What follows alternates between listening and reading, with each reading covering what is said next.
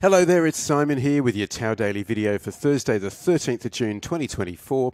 Yesterday was CPI day and FOMC day. So the CPI print, it's the first kind of genuinely benign CPI print we've had in a few months, with both core and headline inflation month on month undercutting expectations. The market loved that. S&P opened higher and then continued to rally. And it was only really after the Fed press conference that some of those gains were given back. It was still a bullish close. S&P still closed up 0.82%. Little gap and go pattern here, but you can see it closed off its highs. Actually closed below the open by the barest of margins. So why might that be? Well, Powell was neither explicitly dovish or hawkish. It was a kind of not an easy to read press conference. I mean, I think his comments were generally dovish, but when you look at things like the dot plot, I mean, the dot plot is kind of all over the place. It's a big scatter diagram, but the Fed's dot plot points to only one rate cut this year, not the two that the market is looking for. And the Summary of Economic Projections has increased their forecast for core PCE, which is the Fed's preferred inflation measure. It's gone up from 2.6% to 2.8%, which is the current level.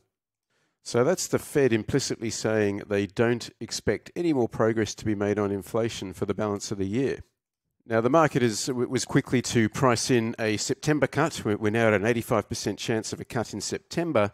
I would think that a cut immediately before the election could cause some communication headaches for the FOMC, and a cut is probably more likely in November or December.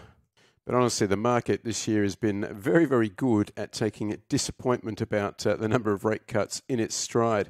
So where does that leave us? Well, it leaves us a little bit extended here. You can see, particularly if we look at the NASDAQ, the NASDAQ is looking extended. Whenever we get to this red line, a pullback to the mean, which is the white line in the middle, becomes an increasing probability.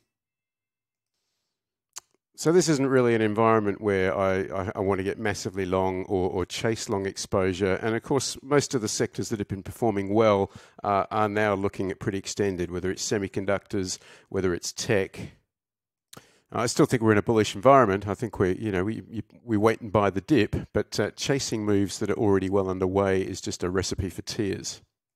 Now, things can obviously still keep going higher. All right, if we look at NASDAQ futures, it looks like they're up very, very strongly in overnight trade. So just because something is extended to the upside, it doesn't mean it can't keep going higher. It just means your odds are diminished. Okay, I would always rather buy here or here than up here or up here. Or for that matter, up here. That's what I got for you today. I hope it helps, and I'll catch you tomorrow. Thank you.